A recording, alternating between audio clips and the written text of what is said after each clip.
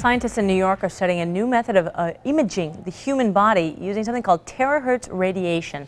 T-rays are broadband. They cover a wide range of frequencies in the terahertz range.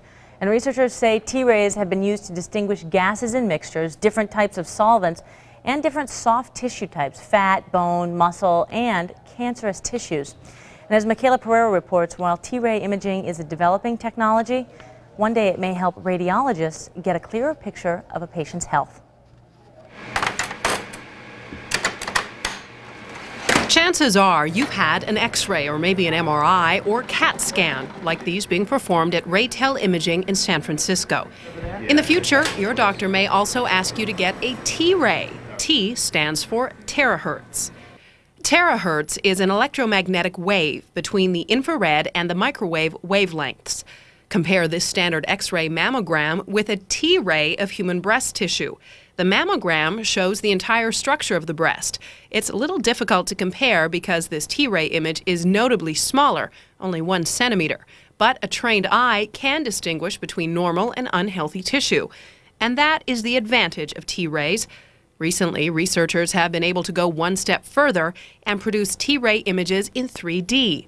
This team of researchers is the first to use a T-ray to capture biological images in real time, after discovering how to split a laser beam to detect the terahertz photon. One of the key reasons T-rays may be used in medicines, safety. Compared to X-rays, T-rays emit low radiation energy photons. Compared with X-ray photon energy, it's about 1,000,000 times smaller in their energy. So X-ray can cause ionization, but T-ray will not. So in this sense, T-ray is very safe. Clinical studies of T-rays on humans are still pending. So far, T-rays are most effective imaging small areas with low water content, such as teeth. A lot of people get biopsies for benign diseases. So if there's any way that a radiologist can improve their specificity for determining what's benign and what's malignant, that obviously has great potential. And implications. Radiologist David Eller anticipates richer images may produce more false positive readings.